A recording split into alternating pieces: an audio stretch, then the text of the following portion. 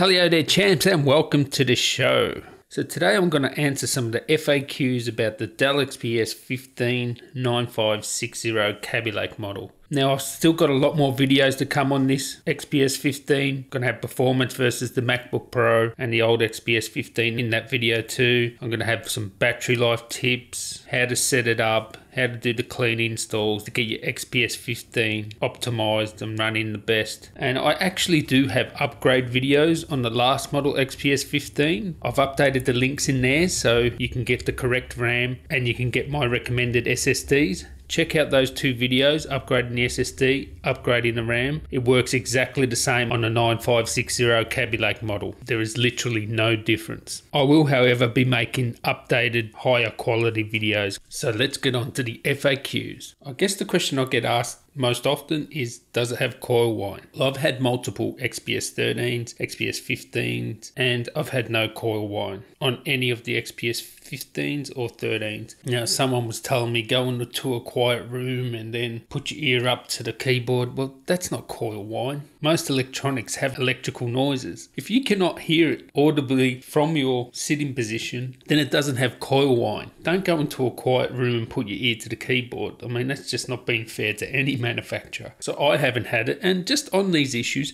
don't be worried about buying it, because what happens on the internet is you only hear the bad things on the internet. And if you actually read the internet, you'd think, well, every single XPS 15 that comes out has coil whine. It's far from the truth. It would be only a small minority.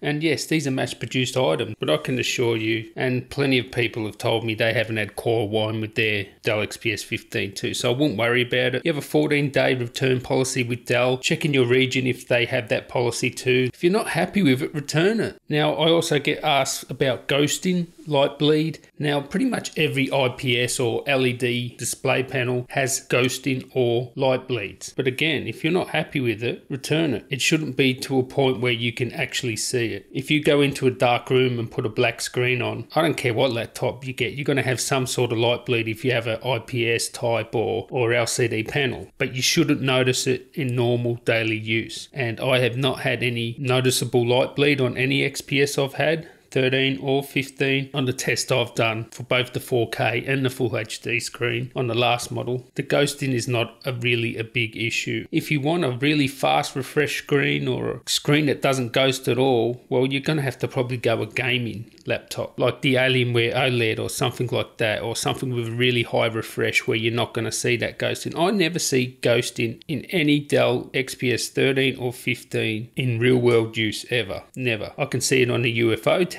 like I see on any LCD screen, but in real world, never notice it. Now that leads on to, should I get the Full HD or the 4K? Well, if you can afford it, get the 4K. It's just a better screen. Even if you don't need the 4K resolution, you're getting that 100% Adobe RGB color gamut there. It is a better screen. You're getting, you know, over 7 hours battery life now with the 4K screen. So unless you really need like 10 hours battery, or you're just a gamer or something like that, I would definitely get the 4K screen if you can afford it. There's nothing wrong with the Full HD screen. It's still a quality display, but the 4K is another level above that. I've had actually a couple of people, should I get the i5 with the 4K or the i7 with the Full HD? Now my answer will be, if you're a video editor, it's a really hard decision, because one, you'll probably want the 4K screen, but then again, you'll also want the i7 for the hyper-thread cores for when you're rendering.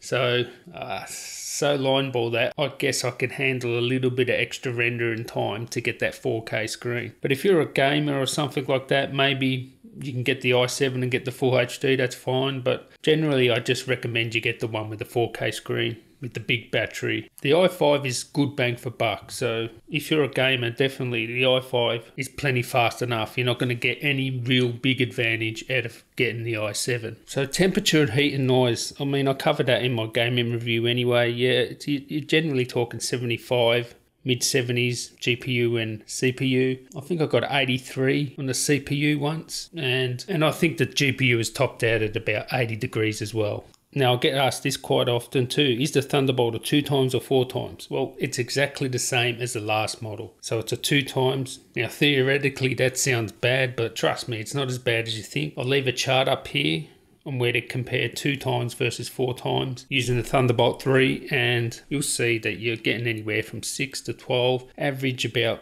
8 to 10% difference between a 2 times and a 4 times Thunderbolt 3. Now, Thunderbolt 3 is a mess. You have no idea what device is going to work with your system. I actually nearly pulled the trigger on a Thunderbolt 3 graphics amp, but I didn't because you don't know if it's going to work with your device. Now, Dell are thinking about certifying certain Thunderbolt accessories like external GPUs. Whether they do or not, at least they're looking into it. I'll wait to see if they do. If they certify a Thunderbolt 3 graphics amplifier, I'll definitely get that one. If you get one that works properly, there may be actually no difference. We'll have to wait on seeing that. Also, I get asked, can you charge through that Thunderbolt port? Yes, you can charge through it. You can charge the laptop. I actually plugged the Mac power supply into the Thunderbolt 3 port and it was charging. It was charging slowly. You want to make sure someone else has tried it first, because if you just buy a USB-C AC adapter, you can't be guaranteed it'll work on any laptop with USB-C. Now, I get asked this quite often. I'm actually going to test this out. If I put the 4K screen at 1080p, will I get extra battery life? Well, my instant reaction to that is no.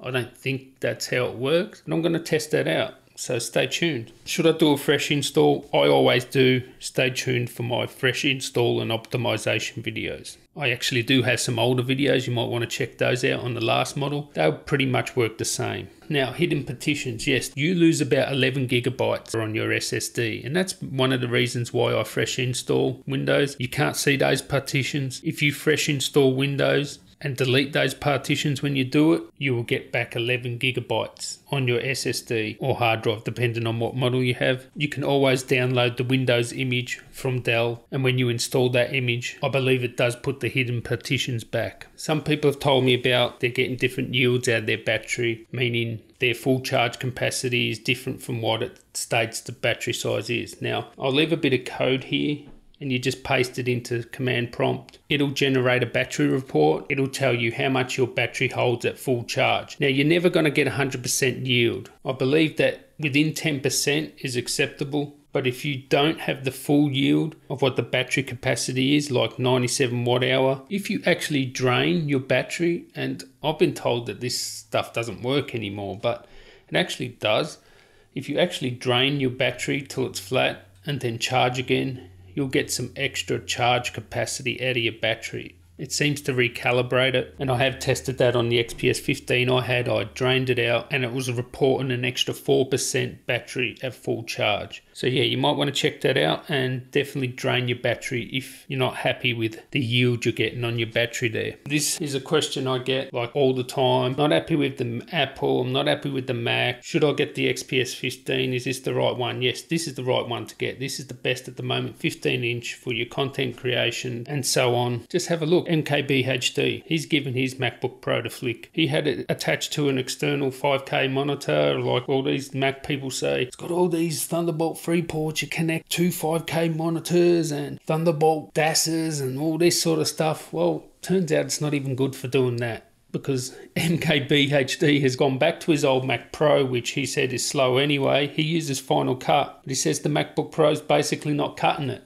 Justine uses Final Cut Pro as well. She has a full spec MacBook Pro, and she says it's so slow editing. It's like lags, and it's so frustrating to edit on it. She's actually thinking of going to Windows. She's using Final Cut. Everybody tells me it's so fast. There seems to be a lot of issues with the new MacBook Pro, and this is coming from Apple fans. So if you want to go argue the point, go argue with them. Also, you have the guy from Snazzy Labs saying he doesn't recommend the MacBook Pro. It overheats, went over 100 degrees, and it was throttle in. And Dave from Geekanoids, he's actually switched to a PC. There's just so many people disappointed with the MacBook Pro. If I say this stuff, I just get called biased. Go argue with those people. I'll leave links in the description where you can see the videos where they basically say the MacBook Pro is no good, and you can check that out for yourself and go argue with them, because I'm sick of arguing with all these Apple fanboys that by and large are just ignorant. They don't even have a MacBook Pro and they have no idea what they're talking about. So anyway, stay tuned for my future XPS videos. I'd like to really thank you guys for watching. Give me a thumbs up if this video was helpful, and if you have any more FAQs, put them down there in the comments. And until next time guys,